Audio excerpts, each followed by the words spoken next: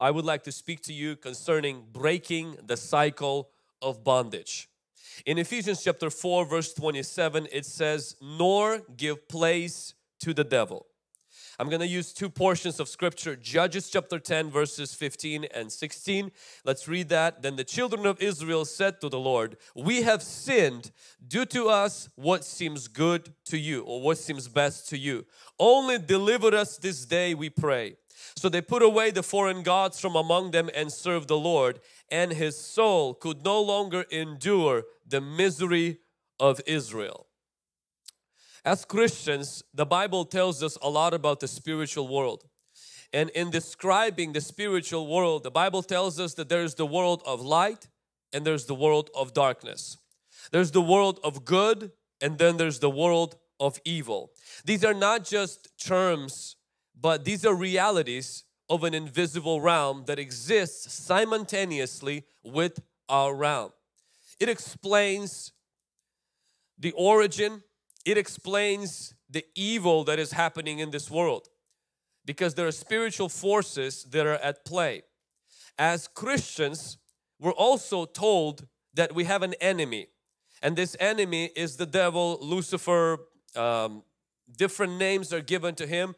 He's heading an army. He has an army under his reign, and this army, they're made of demons, evil spirits. Hollywood has done a big job exposing or creating different films or possession, but also really making things that are not really real in movies. And movies are made to make you laugh, cry, or be scared. If they don't move you emotionally, they don't make money. So everything that is made about spiritual world from Hollywood has its agenda, and that agenda is to keep your attention. And not everything is true that you see in movies. But there is a reality of spiritual world, and there is such a thing as demons.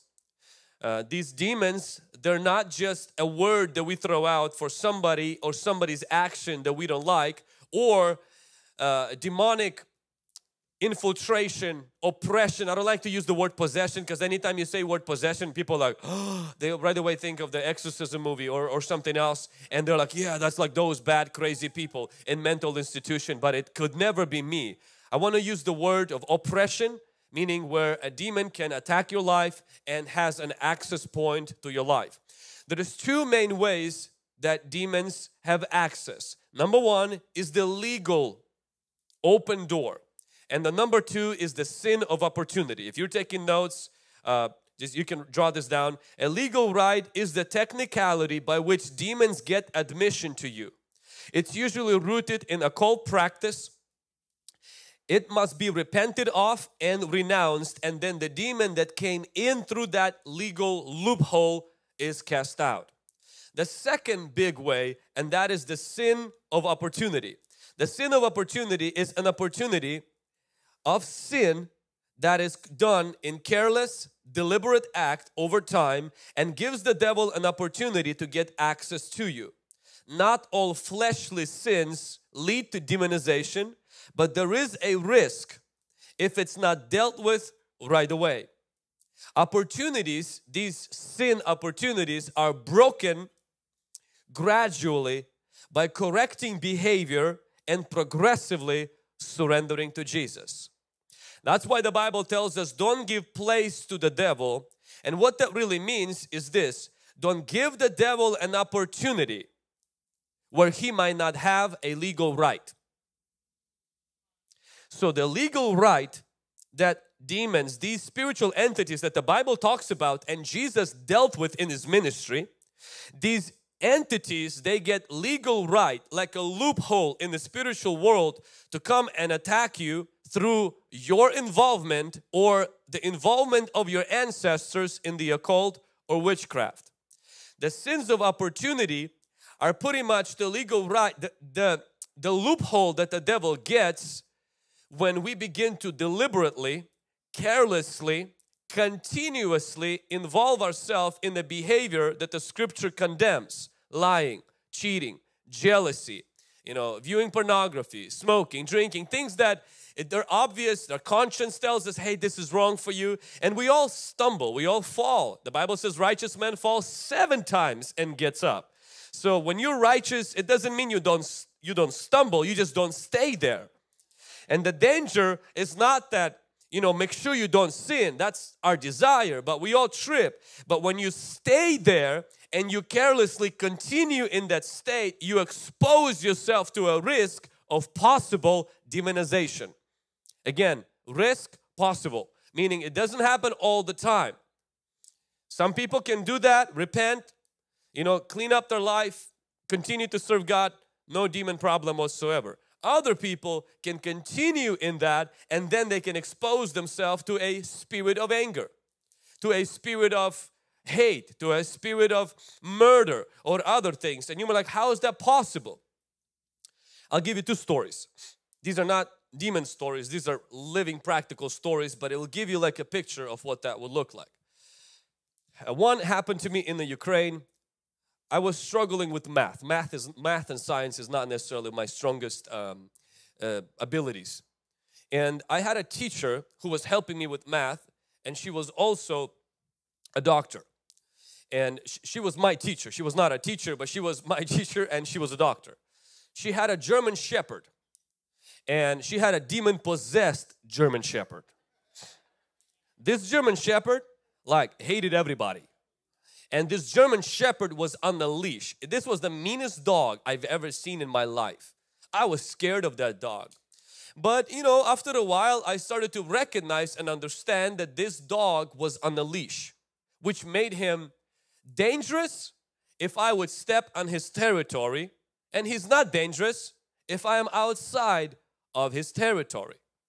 I figured out very quickly how far his leash goes, because you can see the marks. And then with time I developed confidence to provoke this beast, knowing he can only bark at me, he can't bite me, because he is on the leash. See, that's how demons are. All the demons are on the leash. They can only bark at you, they can tempt you, but they can't torment you as long as you're not on their territory. Their territory is the kingdom of darkness. It's the occult and witchcraft. Now, this is not God saying, hey, He's dissing on all other religions that don't agree with Him. This is actually the kingdom of darkness. The devil lies to people by bringing them in, and people out of their hunger, because they were created to connect with spiritual realm. There's an ache inside of every human being to desire to know, is there more to life? We desire to connect with another being, with bigger than us. And so the devil sees that, he capitalizes on our hunger to know the spiritual world, and he presents things in this wrapping form of like, hey, I can help you know your future. All you got to do is call 900, a psychic. All you got to do, you want to talk to your mom who passed away, you forgot to tell her that you were sorry, and no big deal, I can help. Here's a person who can actually cross over and talk to your grandma or your mom. But in reality, you're not speaking to your grandma or your mom, you're actually contacting a demon, because your grandma's gone. She's gone. And the Bible says once you die, you die. She's not talking to you anymore. And so who you're talking to demons. So how will they know all the information? You have to understand one thing about demons. They were here when your grandma was here. They got all that information. And so then you begin to cry like, oh my gosh, she understands me. But next thing that happens is you're actually stepping on the enemy's territory.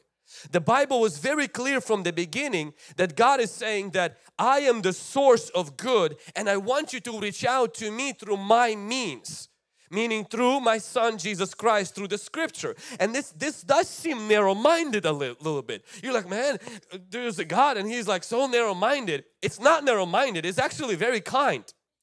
Everett had a wedding yesterday, okay? There was one way to get to his wedding. One way. It was through Benton City, and there was this one highway. There was only one way to, there was a fork, and I got stuck at the fork because my direction was telling me to go left, but my common sense kind of told me that I think it's this way. So I stood right at the fork in the middle of the road. I screenshot the fork and I sent to Everett, and I said, Everett, left or right?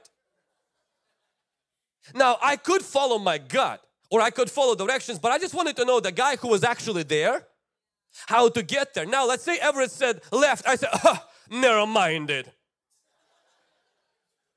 There's many ways to get to your place. Now, you can believe whatever you want, but you're not going to get to where he's at. And so thankfully, you know, I had enough common sense to take what he said and I got to the place where he was. So when God is telling you that's how you get to me, God is not being narrow-minded. He just wants to save you time from taking wrong directions. All right. So when you take the right and God says to take the left, you know, you're not disproving anything except the fact that God is right. Because you will get lost. You will get somewhere, but it's not going to be where God is. It's going to be where lies and deceptions are at. It's where darkness is at. And so what happened with me is that what happens with people is when we dabble into the occult or witchcraft, we step on the enemy's territory. So I've learned this dog really well, and I would come to my medical doctor / my personal tutor and teacher to do homework. And so one time I came with my math and I did not see the German Shepherd. He had a little house like the one that he lived in, but I didn't see him. And so I always was curious what it would feel like to step on the territory where he runs around. And you know, a kid, I'm like, you know, 11 or 12 years of age. My curiosities were big. And so then I always was curious how his inside of his house was. Like, so I always wanted to stick my head inside of where he dwelled. So this was my perfect opportunity. So I got my math and I didn't even put my math books down. I just, you know, I see he's not there and pretty big house that he was in. So I step in, you know, checking everything and then I get on my knees right before the house and I stick my head inside and then came this shocking reality that something just woke up. Now, this something was not inside of this house. This demon-possessed German Shepherd was on the back lying. Actually, he was sleeping. Somehow he didn't wake up when I walked in because dogs are very sensitive. And so he didn't wake up. I don't know if it was the Lord or something. Or maybe the Lord caused this so I can have an illustration for my sermon 20 years later. So as I stick my head, I hear awake and I hear like somebody's hitting that little house. My head is inside of the house. I am on my knees. By the time I get out, I am facing the German Shepherd right in front of me and I am backed up to his little house. Now I can't go inside because the hole is too small for me to climb in, plus he'll eat me for lunch. And then of course I do what every teenager, you know, does. I scream. You know, I scream, I yell. And so the dog went for my leg. He took a huge bit and he wouldn't let it go. I still have the scars to prove it. I won't show you the scars. He goes for my leg and he just holds on to, keeps going in. Thankfully, his owner, the teacher, the doctor heard the cry and she came in, she pulled him out of me and then I started to faint, so she stitched me up and put a band-aid and helped me with my homework. What was my lesson? Lesson is very simple. If you step on the territory of a dog who is violent, who is on the leash, you will get bit, not just barked at. When you step on the territory of witchcraft and occult, this is, again, please hear me. This is not God saying, hey, it's just my religion. If you go to other religions, I'm going to be so angry and I'm going to make these things bad for you. This is God warning us and saying, hey, if you step on the other territory, there will be consequences. And the consequences are you will expose yourself to a demonic oppression. But thankfully with God, even if you step in out of your ignorance, curiosity, stupidity, whatever the reason is, all you got to do is help! And God will be there. And not only He will be there, but He will help to stitch your life back up. That's the amazing part about God. He is good, He is faithful. That's the amazing part about Jesus. You know, the doctor didn't just stand there and say, ha, I told you. You know, that's what probably she should have done. I told you not to go in. You knew it better. No, she rescued me and she helped me, and then she dealt with my damages and she still continued to help. And if you are here today and maybe you, out of your own volition, out of your own decision, you went to the other side. You started to practice things that in Christianity were we're not allowed to. Not because God is keeping the fun away, it's because God is protecting us from the demonic infiltration of the kingdom of darkness, which is extremely real in this world today. And if you don't believe it, just read the news. Darkness is real everywhere today. It's not just a figment of Hollywood's imagination. This is the reality we live in. And God wants to protect us. He wants us to live holy and righteous so that we can live on His kingdom. And He warns us. He says that as we walk through our Christian life, we will have these demonic and enemies' voices barking at us, tempting us. But as long as we don't step on their territory, the most they can do is bark. They can tempt, but they cannot torment because we're walking with God. Now, the other part is, this is the part where most of us, if you have any background in Christian faith, you're like, yeah, I get it. Don't do this stuff. Like, don't try to reach God through all these alternative means. But the part that it hits home for each one of us is the one in Ephesians where Paul tells us, do not give place to the devil. But right before that, in Ephesians chapter 4, verse 27, Paul begins to go through all of these things, and I'm going to go ahead and actually read chapter 4 and verse 25. He says this, therefore putting away, let each one of you speak truth with his neighbor, for we are members of one another. Be angry and do not sin. Do not let the sun go down on your wrath, nor give place to the devil. And then he begins to go through different stuff. He's like, let him who stole steal no longer, but let him work. Not unemployment, actually working if you can work. Let him labor, working with his hands what is good, that he may have something to give him who has a need. So you don't wait for a billionaire to throw you a little money and to make all the wealth be spread equally. God, the Bible teaches everybody got to work. Unless you're disabled, you're elderly, or unless you're in a physical situation that you can't, Bible says work and don't steal. And then he continues to say, let no corrupt word proceeds from your mouth, but what is good and necessary for edification, that it may impart grace to the hearers. And do not grieve the Holy Spirit, by whom you were sealed for the day of redemption. Let all bitterness, wrath, anger, clamor, and evil speaking be put away from you, with all malice, and be kind to one another, tender-hearted, forgiving one another, even as Christ has forgiven you. Have you noticed that none of the actions that this apostle Paul tells us to stay away from are demonic in nature? Wrath, anger, malice, backbiting, gossiping, fighting maybe. All of these things, they're not witchcraft, but it's something that many of us will tolerate. And he tells us two things about this. He says, one, it grieves the Holy Spirit who lives inside of us. And number two, it opens a door to a demon. Because Paul tells us, do not give place, that's a real estate word. Do not give a property, do not give a parcel, do not give a place to the devil. There is no reference here concerning you talking to a psychic, reading zodiac signs, or playing Ouija boards, or consulting the dead, or like going into spiritism, or all of this stuff. Then here is everything about the things that we kind of let sometimes in our life and we struggle with. And the danger of staying in these sins or in these behaviors, now we're capable of making them, but the danger of carelessly, deliberately, continuously allowing that to run in our life is this. This Holy Spirit who lives in us is grieved. And secondly, the enemy has an opportunity.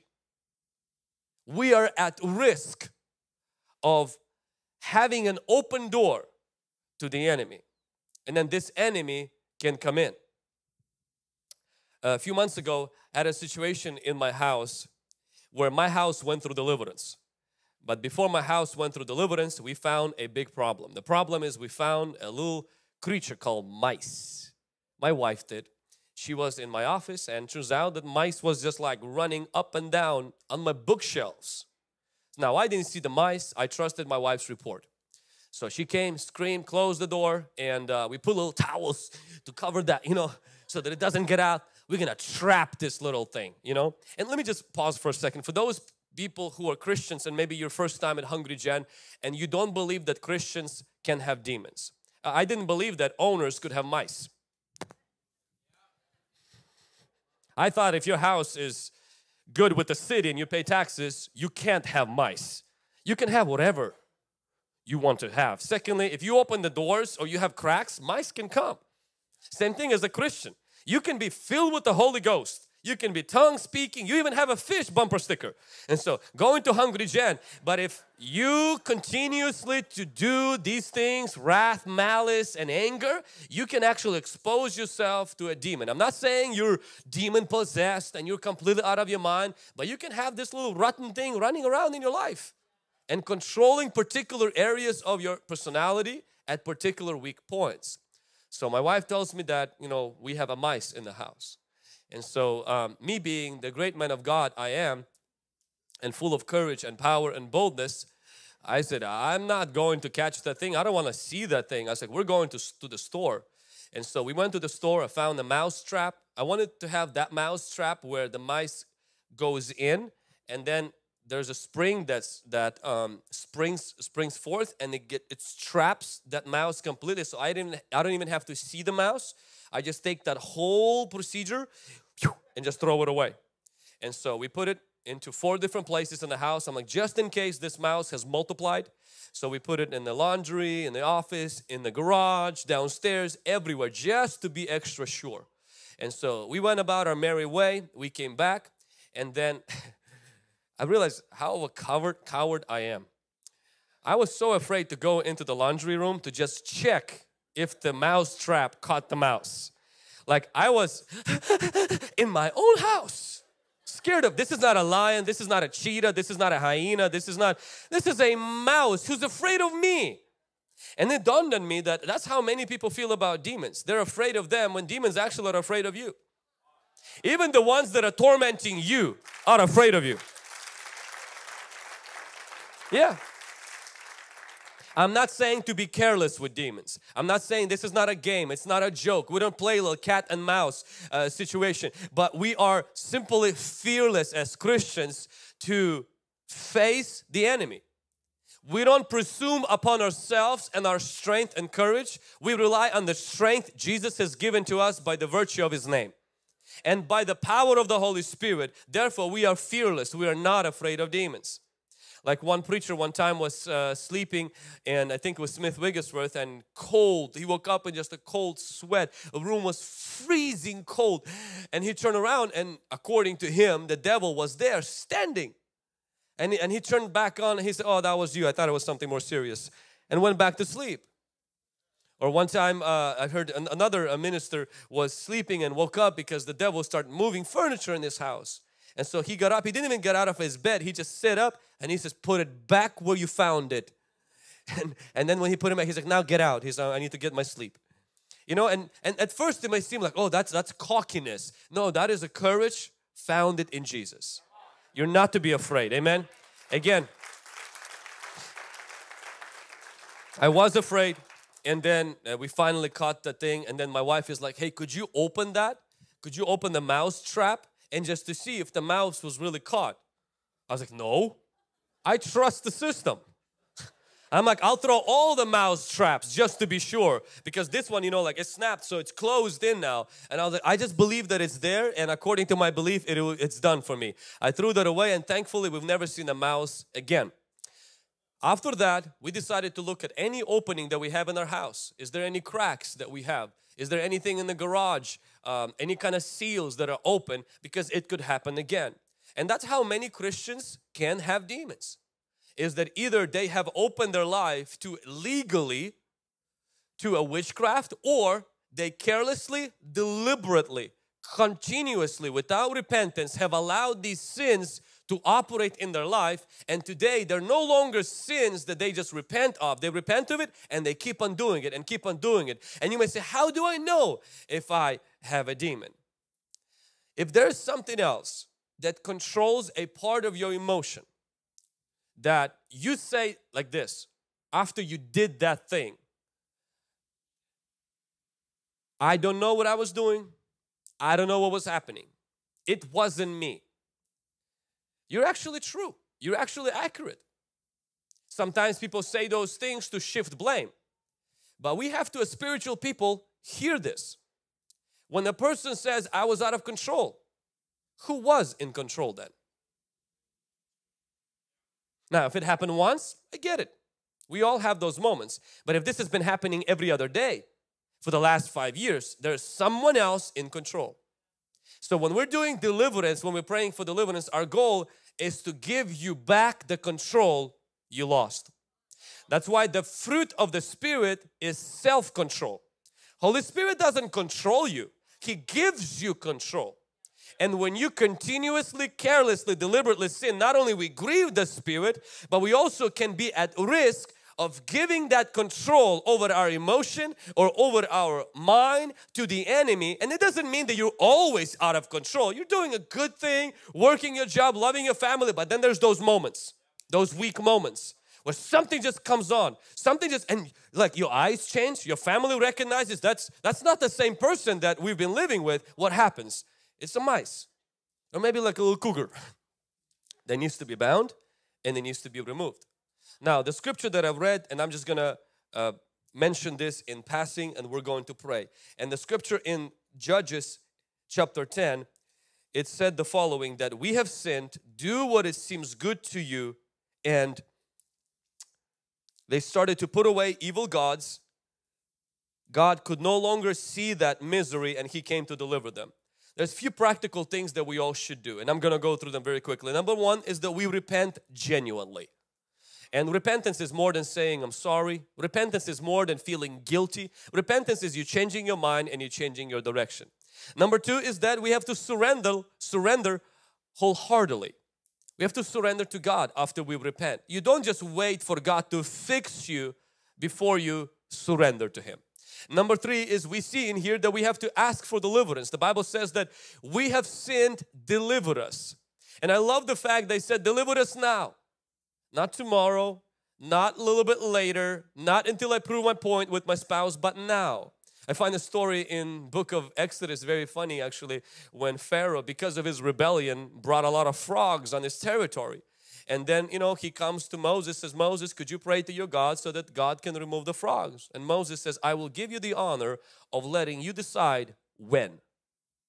Pretty cool actually, when God lets you decide when. You would think Pharaoh would have some brains and say, ASAP. You know what Pharaoh asked for? Tomorrow. I'm like, you have frogs in your bedroom and God is giving you a chance to choose the time of your deliverance, and you're like, yeah, one more night with the frogs wouldn't hurt probably. So don't spend one more night with the frogs. Don't spend one more night with depression. Don't spend one more night with anxiety. Don't spend one more night with hate, with anger. Don't spend one more night with suicidal thoughts. You have to ask God, say, Lord, I want you to deliver me today. I want you to set me free today. Today is the day of salvation. Today is the time to say I'm sorry. Today is the time to say thank you. Today is the time to clean up our life. Today is the time to get right with God. And today is the time to say, God, deliver me today. Come on. Today is the time to throw away those cigarettes. If God wanted you to smoke, He would put a chimney on the top of your head. He didn't, so He doesn't want you. Today is the day to stop those things that you're like, you know what, they're just not right for me. Today is the day, not tomorrow, not next week, not when you're going to feel a little, ooh. No, none of that stuff. Today is the day. Not only they prayed for deliverance, but they also took out the garbage, meaning they put away the foreign gods. God wants us to put away things that are not pleasing to Him. Sometimes it's physical objects, sometimes it's things actually they're not like sinful, but for you they're just distracting. Another thing that God wants us to do is to start to serve Him. And when we begin to take these steps, we repent, we surrender, we pray, we take out the garbage, we remove things that are not good, and we commit to serve God, something happens. The Bible says in here, and God's soul could no longer endure the misery of Israel. Now at first it seems like God was just super mad. But in the original language, it actually means that God was really impatient to deliver them, to help them. He was broken. He was grieved with their misery. I want to assure every person in this room, if your desperation meets your dedication, you will not miss your deliverance. God will see it. God will not dismiss your case. If your desperation meets your dedication, God will not dismiss you. He will meet you at the point of your need. And the last thing I want to highlight is that they did all of that. Israel did all of that. They repented, they surrendered to God, they threw away foreign idols, they committed to serve God. But honestly, nothing happened. Their relationship with God was restored. They didn't get free. Until in chapter 11 of book of Judges, they went and reached out to a guy named Jephthah. And this guy was previously the one that they drove out because he was a son of a prostitute. And for them, it was kind of embarrassing, so they pretty much drove this guy out. And when they couldn't get free, they reached out to him and they said, could you come back and lead us into a battle? And of course, he came back and God delivered Israel. I want to encourage every person that all of that preparation of repentance, all of that preparation of surrendering, getting back to church, all of that preparation of I'm going to take away those things that are bad and they're distracting. I'm going to stop going to those places, they're just bringing me down. All of that is good. I'm going to give my life to Jesus Christ. That is the most important thing, and that's the best decision you can make. But if you notice, you still got issues. I want to encourage you to find your Jephthah. Now, for some of us, it's pretty basic. Find somebody who can pray with you.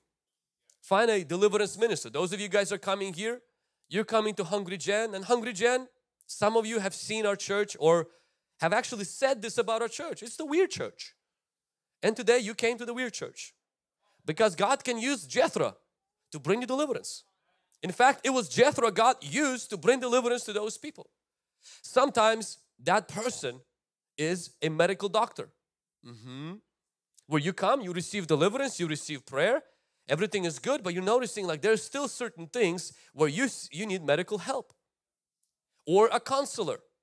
Now again, for those of you who think that deliverance is where everything is solved, you would look at the medical doctor or a counselor as a Jephthah. Yeah, no, they're not spiritual enough.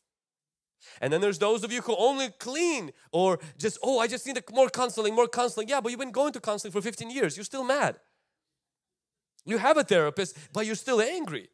Maybe you need deliverance. I'm not saying the therapist is not the solution, but maybe deliverance is something that you look at as Jephthah, like, yeah, that's just weird, like screaming, yelling, like, and then they're manifesting like foam coming out, like, yeah, like not for me. I'm a good person. That's just for those weirdos. That's just not for me. But you keep hitting the same wall. And until you humble yourself and sometimes embrace the very thing you made fun of, the very thing you drove out in your mind and says, that never for me. And then you humble yourself before God. God can give you that breakthrough that you desperately need. God will not just use us on our knees and saying, please deliver me. Like I was talking to a young man during the week. And he said when he went through Financial Peace University classes, he's like, now I'm completely, he's like, I've never been out of debt. Always in debt. Cars always on the payment. Credit cards always maxed out. He says, I went through that class. I'm a spiritual man. And he says, but after that, he says, now I'm completely out of debt and I'm 5 years out and I'm going to pay off my house. And I'm looking at him, you know, and people can look at the financial classes at the church and say, no, I just need to tithe more and I just need to pray louder. But the classes, no, that's for the people who just don't know how to manage money. Well, your bank records prove that you probably need help. That could be a Jephthah. We had a family that came for prayer line not long ago, and they were convinced. They drove for a very long time. Whole family came. It was a big deal. We prepared for this. As our team started to minister to the daughter, and they led her through the prayers of renouncing and all of that stuff that we do. And then afterwards, you know, there was no demonic manifestation. And then our team recommended, based on what they've seen with this girl, she needs to get medical help. You know, and it's not easy to hear for a parent who got the whole family, drove half a day or a full day to here to receive prayer, no shaking, baking on the floor, no stuff like they see on the videos, and now they're told by this dynamic team, they just need to go back home and go to the doctor. I mean, nobody wants to hear that. But they were humble enough to say, you know what, thank you for taking time to minister to us. we will follow on your advice. As they went to the doctor, they examined her brain and they found out she had a live parasite in her brain. And so thankfully they start putting her on surgery and other work, and now that will eliminate the problem. It would have been easy to treat everything as a nail if deliverance is the hammer. But at HungryGen, we understand that deliverance is a component of your freedom. There's other components that God will use. And all of us are usually biased. We have this weird view of the Jethros in our lives. For some people, you're just so deliverance hungry, deliverance, you just don't want to see the doctor.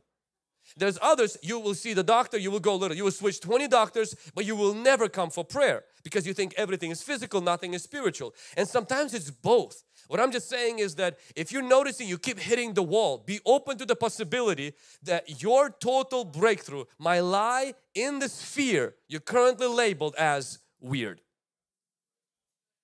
And God might pull the Jethro to bring total freedom into your life. Regardless which way, our God is a good God.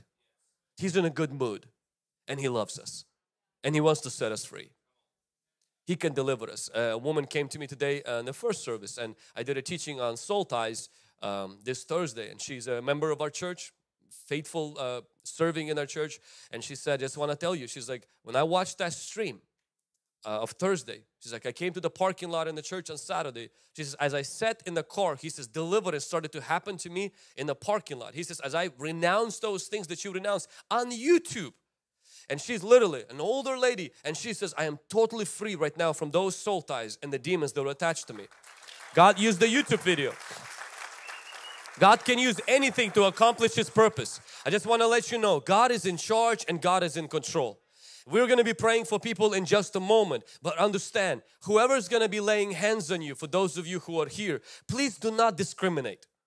And don't come in and don't be extra. Like, some people are so picky and they're so desperate, and desperation is good, but if there is no preparation, education and determination, your desperation is flaky.